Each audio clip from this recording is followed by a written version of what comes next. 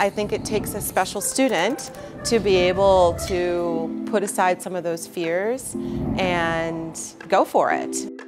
SFS maximizes once-in-a-lifetime opportunities. So here we got to climb volcanoes and see glaciers. One aspect of diversity here that I really appreciate is the diversity of minds. We all come from very different schools. We're all studying different things.